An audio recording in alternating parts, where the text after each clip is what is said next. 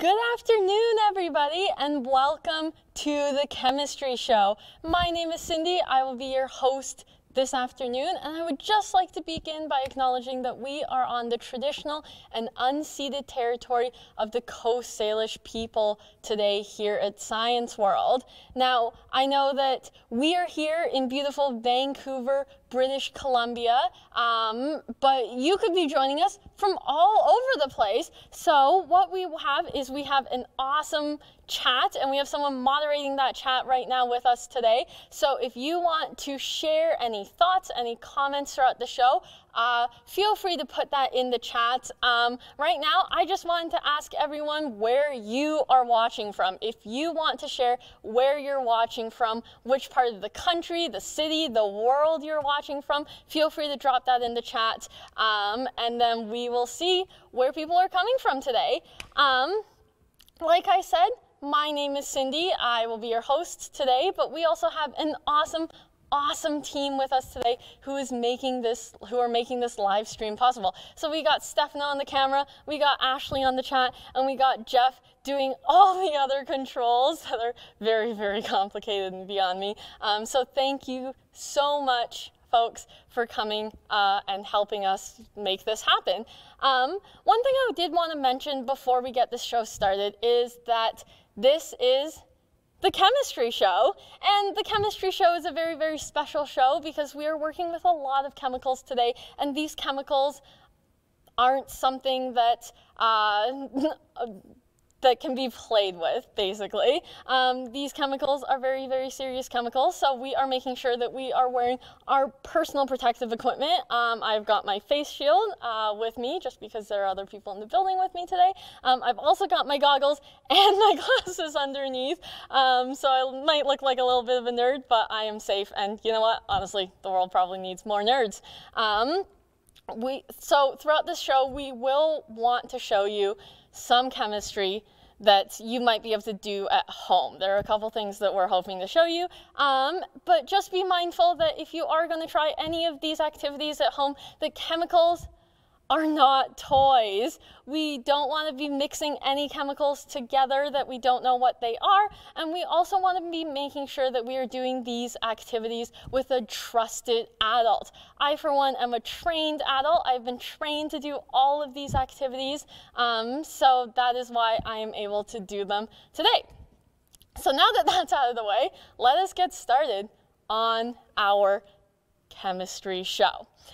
This is one of my favorite shows here at Science World, honestly, and it is so fun because for so long, when I was younger, I thought that chemistry was something that was completely unattainable to me. I thought that only chemists do it in their labs, and I could never do chemistry. But then I learned that chemistry is everywhere. It's all around us because chemistry is really just the study of these teeny tiny atoms and teeny tiny molecules that make up everything around us. And since these atoms and molecules make up everything around us, then chemistry is all around us. But it's the job of a chemist to study these atoms and molecules and the way they behave and the way they interact. And sometimes that can be hard to just look at with our eyes. It can be hard to see. So it's the job of these chemists to use other chemicals to create reactions and to look for clues of a chemical reaction, and also to use other tools to study the properties of different chemicals. And our first demonstration that we're going to do is going to highlight a tool that we can use to study the property of chemicals, because I have these two chemicals in front of me. As you can see, they look very chemically, and they are actually both a clear liquid. So this one's a clear liquid, this one's a clear liquid, and honestly, I can't really tell the difference between them, but they are actually two different substances. One is an acid, and one is a base. And these are kind of common chemicals, very common categories that chemists will put chemicals in. So, and they have very specific properties. Acids are things, for example, like lemon juice, vinegar. They're often sour, and they're often they kind of sting if you put them on your skin. Bases, on the other hand, are things like cleaning products, bleach, soap, and these things have kind of a slimy, slippery feeling if you put them on your skin, but you shouldn't be touching any chemicals or letting them come into contact with your skin. And they also kind of have a bitter taste, but we also shouldn't be tasting any chemicals. And they have very different properties. And I had an acid and a base in front of me, but you know what? I actually poured them out of other containers, and I didn't get a chance to label them in these flasks. So I don't really know which is which, because they look so similar. However, I do have a tool that can actually help me tell the difference between an acid and a base. I have this tiny little flask of this kind of greenish, bluish liquid in here, and this is an indicator. This is an indicator called bromothymol blue, and indicators are very, very, very cool chemicals that help us tell the difference between acids and bases by changing color when it comes in contact with either one. So bromothymol blue is interesting because it'll change color. It'll turn yellow when it comes in contact with an acid. So I think the best thing we can do now is we can actually just use our bromothymol blue, test these chemicals, and see which one's an acid and which one's a base. So we will start with this one right here, and we'll pour our bromothymol blue into it. Ooh, very interesting. So you can see that it turned from that green, just this kind of blue color. It's very, very pretty. All right, so that's this chemical. It turned blue. So let's see what happens to this clear liquid we have here. And, ooh, very, very interesting. Now that isn't blue, that's yellow. So that's so interesting. We were able to use our bromothymol blue to learn about the properties of these chemicals. We saw that this turned yellow, so this is an acid, and this is actually vinegar, I believe. And we saw that this turned blue, so this is a base. And I believe this is baking soda that's been mixed with water. Very, very interesting. And the interesting thing about chemistry is that chemistry can actually intersect with so many different fields. It intersects with biology often, and actually we have something right here. This is just something I brought from home, but this is a spice called turmeric. This is a common household spice, and it can actually be grown in your garden. But we can actually do some really interesting chemistry with this turmeric, and I think Brian at home has something really, really cool that he wants to show you. Let's take it away to Brian. Hey folks, it's Brian from Science World, and I'm going to be using turmeric as an indicator. I've actually taken a white cloth and I've dyed it with turmeric using hot water, and I'm going to put it in this solution. Now, an indicator changes color when it's introduced to either an acid or a base, but turmeric will only change color if it's introduced to a basic solution. So right over here, I've dunked it inside this baking soda and water solution. I'm going to try to make sure it gets mixed up real good, because I did say that it should change color when it's introduced to a basic solution. Now, as I swirl this around, I notice, because I'm so used to looking at this yellow cloth, that it's actually changed color. It's not really as yellow as it used to be. It's orange now. So it changed color when it was put inside this basic solution, because turmeric changes color when it is put into basic solutions. But right over here, I've got some vinegar, and I want to show you what color it used to look like in case you can't remember. So if I dunk this into my vinegar, it actually will neutralize and sort of makes it look like it's reverting that effect. But really, I'm just going to be neutralizing the cloth that's inside vinegar, this acid, so that when I lift it back up, you should be able to see that original yellow color. So at the very top, it's definitely that orangey red from before. Whoa! you can definitely see that this yellow part's now neutralized. I'm gonna have to flip it over and neutralize the rest, so then when I wash it, I can put it away and still use this turmeric cloth as an indicator for basic solutions. Well, folks, thanks for watching. If you have any fun demonstrations that you want to share with Science World, put the hashtag Show Us Your Science in your social media posts so that we can see it as well. Thanks very much, folks. Welcome back, everyone. Brian, that was so awesome. That was an activity to die for. All right. So before we move on with our show, I just want to throw it out to Ashley. Ashley, is anyone watching from anywhere? Oh my God, I am actually from Toronto. So shout out to Toronto. That's a great city. Port Coquitlam. Awesome. Hi, Marissa from Port Coquitlam. That's so cool. We have one more or no? Tegan and Kira from Surrey. Hello, Tegan and Kira from Surrey. Thank you so much for watching.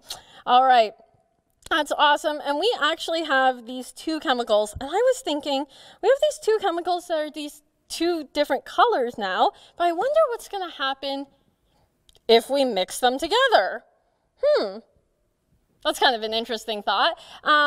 Let's throw it in the chat. If I mix them together, does anyone have any ideas for what might happen? If you do, please put in the chat. And honestly, if you just want to see me mix them together, go ahead and hit one of those reaction buttons. So I know that this is something that people want to see because like I said here, this is an acid, so this is vinegar, and this is a base, baking soda. And these are both chemicals that you can find in your household oftentimes. And they do really, really interesting things in our households, and they do really, really interesting things when they're mixed together. Ashley, does anyone want to see them mixed together? Everyone! Okay, then let's do it. Okay, let's pour our acid into our flask. It's our vinegar. And add some base. Ooh, I hope this was a good idea. Whoa! That was so interesting. So it looks like that when we mix them together, they actually bubbled and fizzed, and our chemical turned this kind of greenish color that's very similar to our original bromothiamyl blue. Ashley, did anyone have any predictions in the chat of what might happen? No one thought it would bubble and fizz, but lots of people thought it would turn green. Oh, lots of people thought it would turn green. Well, you were right. It actually did turn green, and it bubbled and fizzed, which is actually a really, really interesting reaction, because that's what we're going to talk about next, is other things that we can look for when we're looking for chemical reactions. So I have our next demonstration, which is one of my favorite demonstrations in the chemistry show, because we get to see lots of bubbling, lots of fizzing. This demonstration involves a household chemical, something that you might have in your home, and that something is called hydrogen peroxide.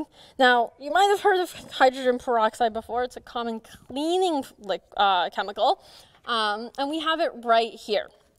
Now, hydrogen peroxide is really interesting because its chemical formula is H2O2. Now, that might seem a little familiar to you, H2O2, because it's very, very similar to the chemical formula of water, which is H2O. And hydrogen peroxide does something that's really interesting in that it will actually react with the oxygen in the air around us. So I've poured it into this Erlenmeyer flask, and Stephanie, why don't you zoom in a little? Because right now, our hydrogen peroxide is actually reacting. Can anyone see it reacting? Stephanie, even closer. We have to see this react. Can anyone see it reacting? Ooh, no. Did you just shake the camera? No, Stefano. Okay. Well, it looks like it's pretty hard to see this reaction, because what is happening is our hydrogen peroxide is reacting with the air, and it's decomposing into two elements. It's decomposing into H2O water and O2. But like I said, it's not super, super easy to see, but what we can do is we can add something called a catalyst. And a catalyst allows us to help see our chemical reactions a little easier.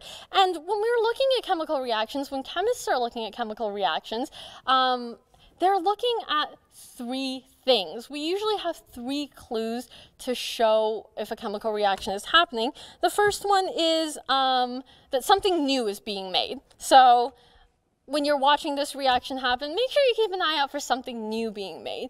They also oftentimes look for a change in color. So that's something that we actually saw with our acids and bases. We saw a change in color.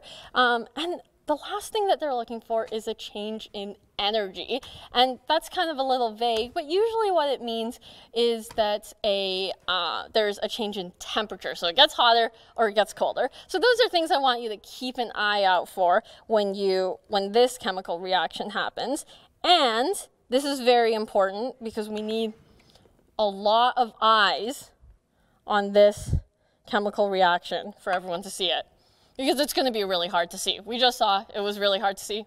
Might still be kind of hard to see. So we need a lot of eyes, and if you see any of those three clues that a chemical reaction is happening, make sure you hit that reaction button.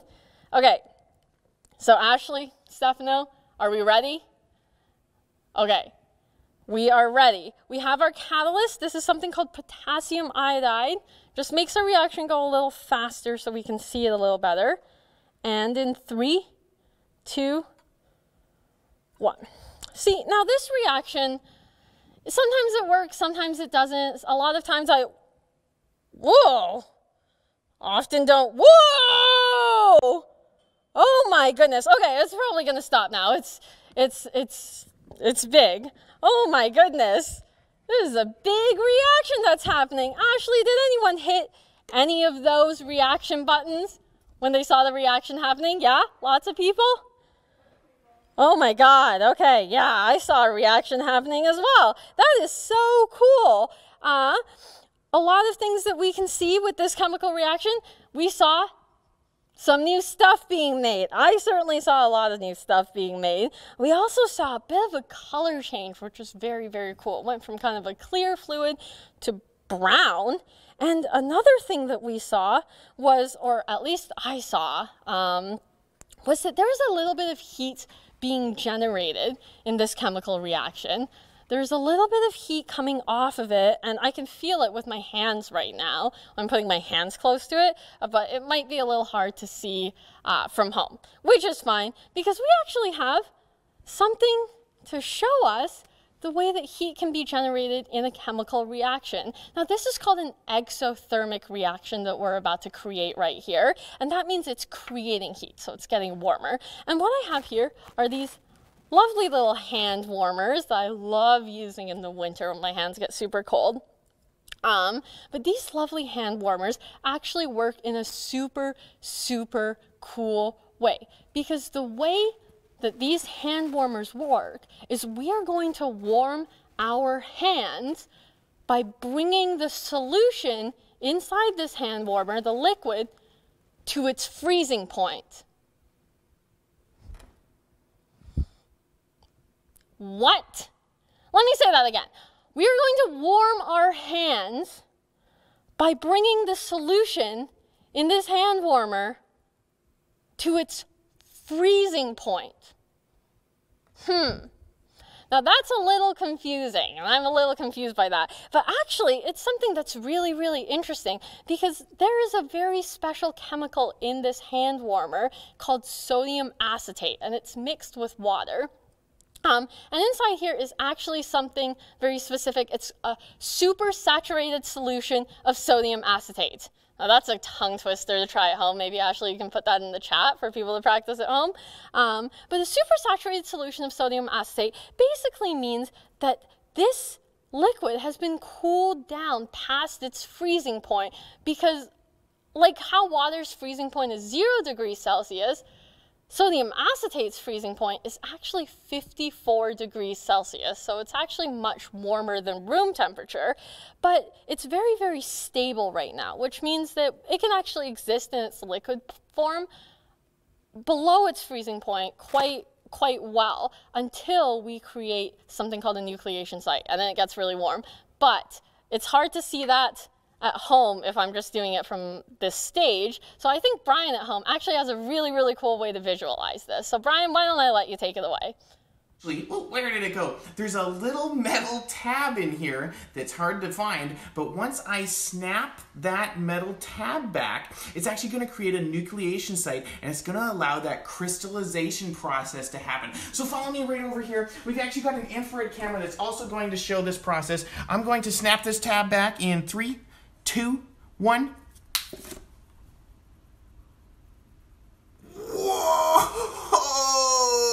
I can see those crystals being formed, and I hope that the infrared camera's picking it up. Oh my goodness, it is. It looks amazing. Now, this is, woo, that's so much warmer now. This is gonna warm my hands. It's perfect. And guess what? If you thought this was really cool, well, show us your science from home too. I showed you mine. Show us your science.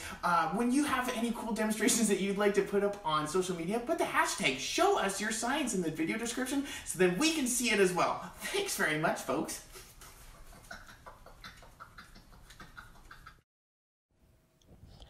Awesome, Brian, that is so cool. And now we have a nice warm hand warmer to warm our hands. Okay, Ashley, is there anyone else in the chat who is coming from anywhere cool? Loki from Victoria. Hi, Loki. Thank you so much for tuning in on the show. That is so, so awesome that you're watching.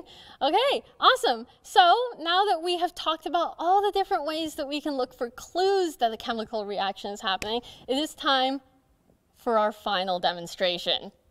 Now, our final demonstration is by far one of the most fun demonstrations at Science World. We are going to be setting off our bang cannon.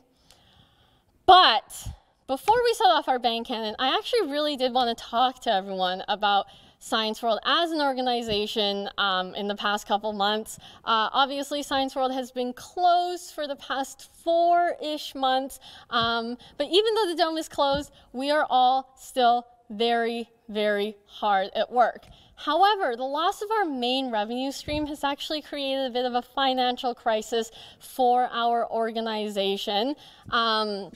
So what I'm asking is, if you can fund the future by donating today to scienceworld.ca/donate so we can continue to ignite wonder and empower dreams tomorrow. Thank you so much for watching, though. I really, really appreciate it. And you know, with no further ado, let's move on to our final demonstration. Let us create a bang cannon. Well, we have the bang cannon. We're creating the bang.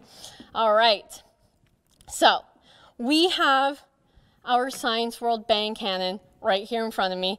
This piece of equipment is actually very, very interesting because it actually used to be, it's a very, very old children's toy from, you know, a time before class action lawsuits existed. But what we are going to do is it works using chemistry. So what I'm going to do is I'm actually going to get a piece of protective equipment that I forgot in my other table here. Oh, there it is. We need our ear protection for this because it's going to be very loud. Because what this bang cannon does is it actually uses something called calcium carbide, or it's otherwise known as bangsite. It's just this black powder that I'm going to load into our piece of equipment here. There we go. And calcium carbide is a very, very interesting chemical because it reacts with water, and it reacts with water to form something called acetylene gas. So I'm going to make sure there's some water in here. I'm just going to load that up with our calcium carbide. Nope, haven't used this in a couple months. Alrighty, there we go.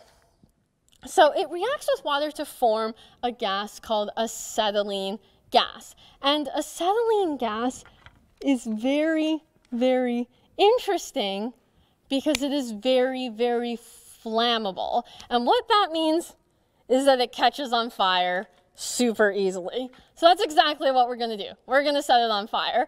So like I said, this is going to be our final demonstration today. I will be sticking around for a couple minutes after our final demonstration to answer some questions.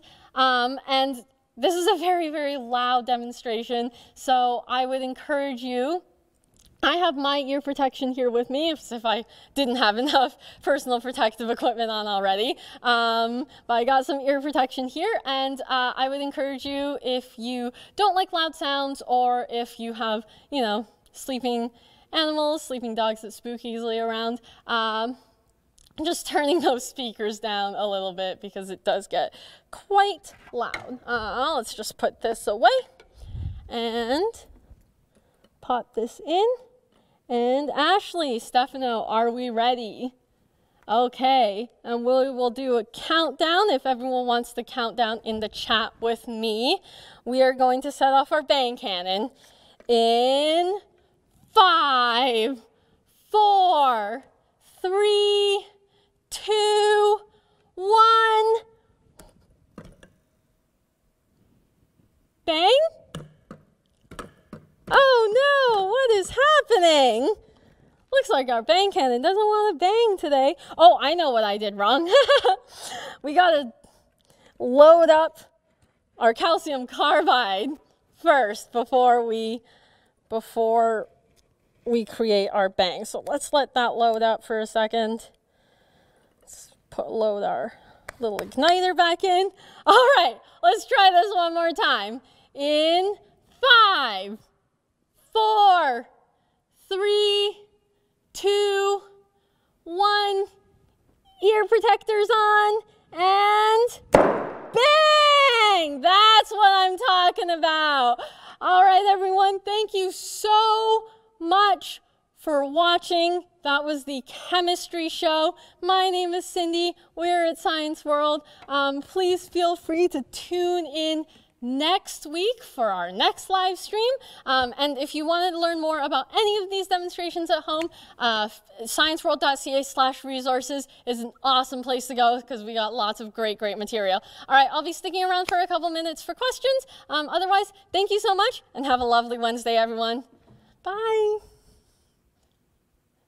Okay, do we have any questions, Ashley?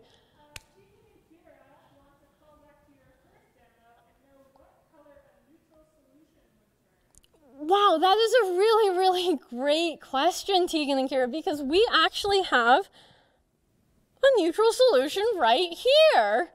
So this is the solution that we made by mixing that vinegar and baking soda together. And the interesting thing is, vinegar and baking soda will neutralize each other. So when we mix them together, they actually create a neutral solution. And it's kind of that green color that the bromothymol blue came in, but it's a little more diluted, so it's not super dark. But yeah, this is the color of a neutral solution. When is the next show? That is a great question, Nina. It is next week, next Wednesday at 2:20, and we'll be doing them every Wednesday at 2:20. And also, you know what, Anita, we got so many, we've been doing these all summer, so we got a really, really awesome archive of our old live streams every week leading up to now on our Facebook page and on YouTube. So if you're looking for something to check out, feel free to check those out as well. What is your favorite demonstration? What is my favorite demonstration ever? That is a very, very, very good question. I think my favorite demonstration in this show is the elephant toothpaste. And other shows, I'm going to have to think about a little bit. Nice?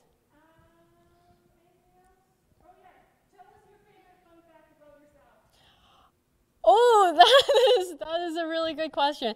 My favorite fun fact about myself is that I really, really enjoy gardening. So I like to spend a lot of time outside, a lot of time in the garden, and a lot of time growing food kind of in my home or at Science World in our science park, and also, you know, anywhere I can. Yeah, Stefano? I want to know how long you've been working at Science World and how long it took before you got to do some of these shows. Oh, that's a good question. I've been working at Science World now since November 2018, so that is about a year and a half, a little more than a year and a half. And it took me at least 2 months, I think, to learn my first show. And I've been learning shows ever since, so it's an ongoing process. Okay, awesome. Do we have any other questions, Ashley, or we are good? Awesome. Thank you so much, everybody, for tuning in. I really, really enjoyed doing this show for you, and have a great day, everyone. I will see you next Wednesday. Bye.